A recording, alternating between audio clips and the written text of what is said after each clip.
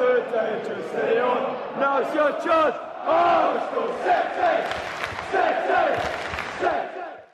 everyone, Jack Reeve, Talk Norwich City here, back for a match review, and Norwich have won again, this time against Brentford 1-0 at Carrow Road. A freezing cold and very damp Carrow Road. I'm still trying to warm up, but that performance did as much as it could to warm up the Norwich fans there today. It wasn't the best we've seen, but it was convincing. I don't think we ever really looked like losing that game. I mean, Brentford did miss from pretty much a yard out. It could have been a draw, but we also missed a penalty. It could have been a lot more comfortable. And I think that will be the frustrating thing for Norwich today is we're still only winning games by 1 goal margins, and that's certainly not a moan.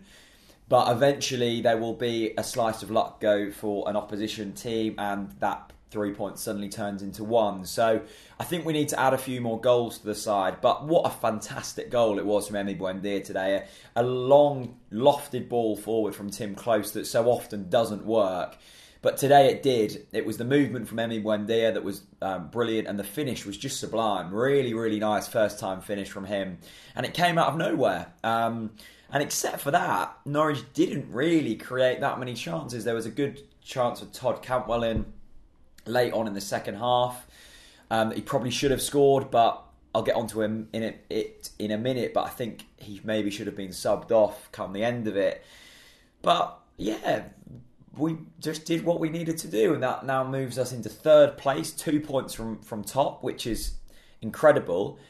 And why not dare to dream now? Why not? We've played all of the teams now that we should really be afraid of. Yes, we got pumped by Leeds, but that was a real hot patch for them, and they haven't looked as good since.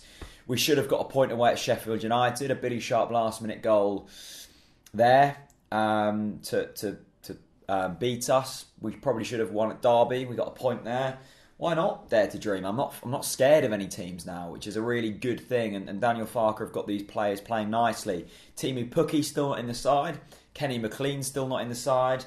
Ona Hernandez isn't starting, which does surprise me slightly. And let's get on to the team then. For me, I would like to see Hernandez in there from the start, and I think Steegman had his best game today. I'm being really picky here, by the way. I'm certainly not moaning.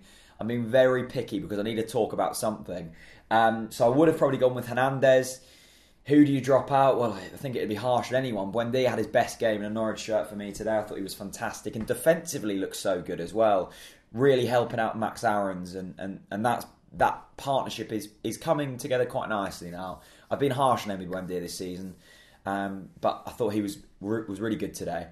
For me, Todd, I love him. I do love him, and Todd knows that, but his legs are shot, and I'm not surprised. He works so bloody hard out there and has been one of our best players in recent weeks. But when you've got an Onel Hernandez sitting on the bench, I just think to inject a bit more energy in there. We know Daniel Farke doesn't like substitutions, but use all 3 subs, Daniel. They're not going to dock us points for it. But just a good win today, and it's nice to say that. It wasn't anything special. I expected more from Brentford, I must admit. I've been bigging them up all week, and they were pretty poor. Just very good. Well done, Norwich. It's Bournemouth on Tuesday, which I'm struggling to get excited for, I must admit. And then Sheffield Wednesday next weekend, which I'm going to. I'm looking forward to Sheffield Wednesday. So yeah, good win.